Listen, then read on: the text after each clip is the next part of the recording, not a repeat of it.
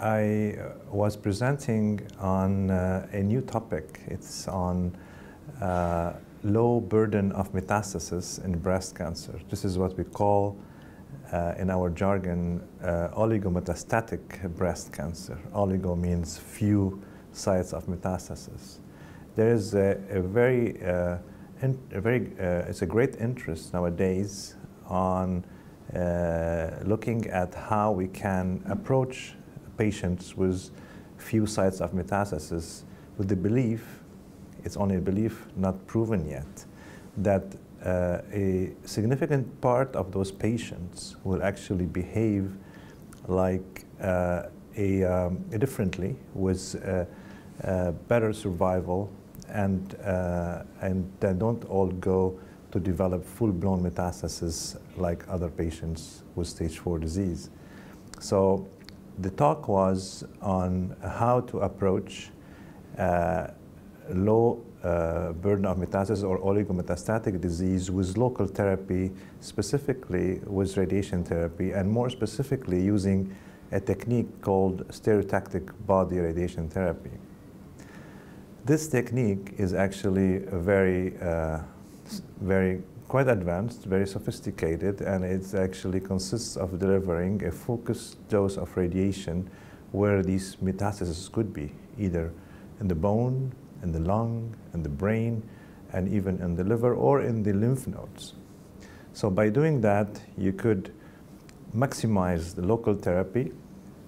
Beside the local therapy to the primary disease in the breast, you treat the metastases and hoping that you can have a long-term control and possibly cure a proportion of those patients.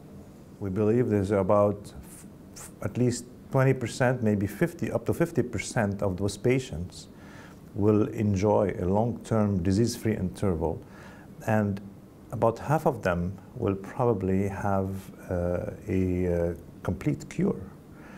This is at least some of the retrospective single institution studies have shown, but currently there are trials looking at those patients and specifically and trying to understand whether local therapy, either by surgery or radiation, is going to add to the survival of those patients.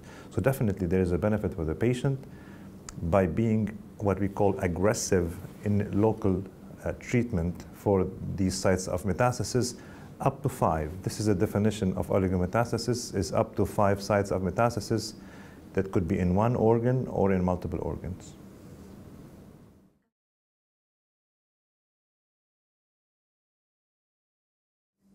Actually, it is gaining ground rapidly because the technology is there and the patient and the physicians are demanding it because we believe it's going to help the patients, but it's not proven to be not scientifically proven to add to the survival of the patient.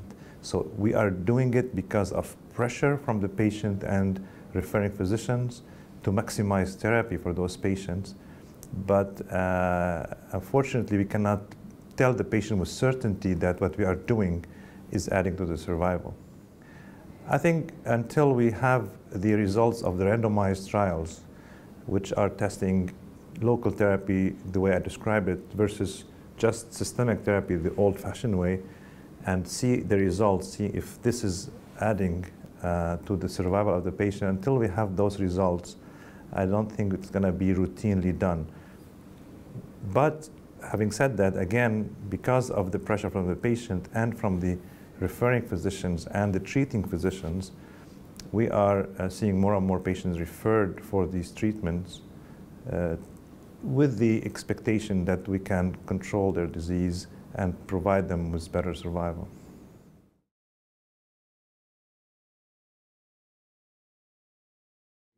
In the presentation, I closed by saying and telling my colleagues in the room that if you have a patient coming for SBRT for few bone metastasis or lung metastasis, go ahead and do it because it's simple.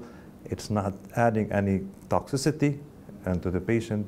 At the same time, it's potentially helping them to have a better disease-free interval and possibly survival. The only toxicity is cost, of course, but this is important to keep in mind. But again, this is something that actually could be beneficial to the patient. This would be my summary of this technique or this approach.